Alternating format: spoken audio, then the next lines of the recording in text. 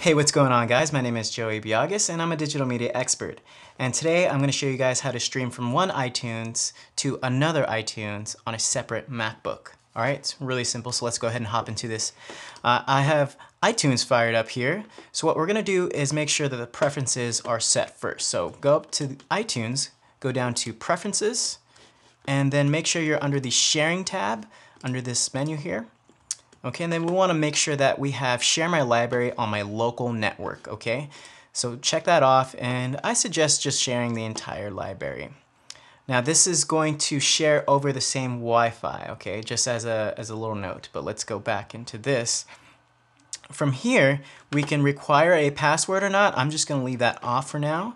And I'm also going to check off home sharing computers, devices, update play counts. That's not necessarily a big thing, but we'll just leave it.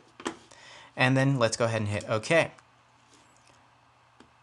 And then it gives you a reminder that sharing is for personal use, and that's fine. I'm going to hit OK.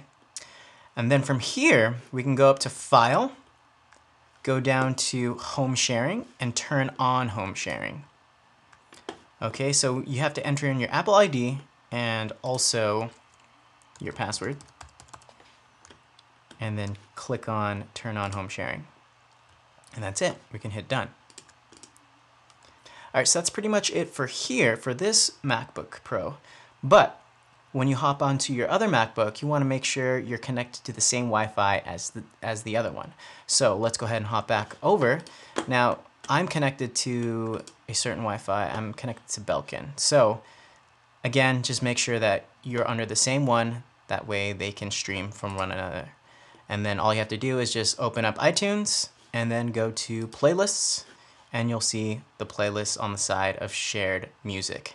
So that's basically it, guys. There's not much more to it. All you have to do is make sure that the preferences are correct, turn on home sharing, and then log into the same Wi-Fi. But if you do have any other questions, please let us know, and thank you for watching.